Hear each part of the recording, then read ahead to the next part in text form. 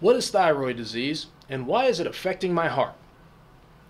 Jason, my doctor just told me I have some kind of thyroid disease and it's affecting my heart. What does that mean? Well, it sounds like you either have an overactive or a lazy thyroid. Let's talk about it.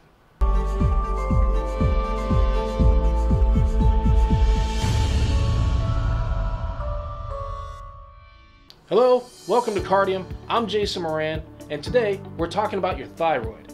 Now, the thyroid is this butterfly-shaped gland here in your neck that produces hormones, thyroxine and triiodothyroxine, but you'll most commonly refer to them as T4 and T3. These hormones are like gasoline to a car engine. If you press down on the gas pedal in your car, the engine revs up and the car goes faster.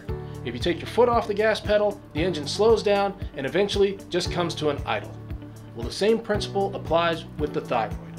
An overactive thyroid produces too much hormone, causing the heart to rev up and run too fast. This can cause strange heart sensations called palpitations and even lead to irregular heart rhythms like atrial fibrillation.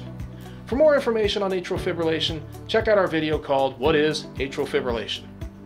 Now, on the opposite side of the spectrum, we have the lazy thyroid.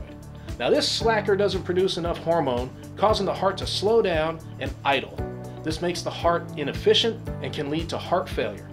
Now, for more information on heart failure, check out our video called What is Heart Failure?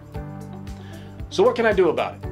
Well, if you have a lazy thyroid called hypothyroidism, it's kind of a simple solution. Many doctors will prescribe a replacement hormone. Oftentimes, it's levothyroxine or Synthroid. This may assist or even reverse heart conditions that are caused by hypothyroidism. On the other side, though, is the overactive thyroid called hyperthyroidism.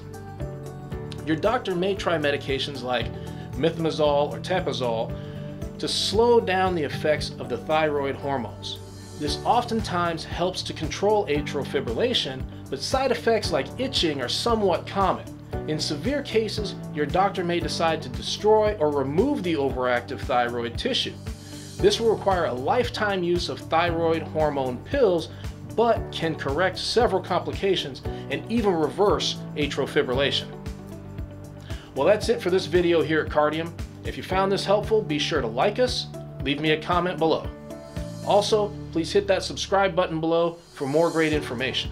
If you have questions or want to see anything in future videos, let me know and I'll be happy to address it. Until next time, y'all take care of each other.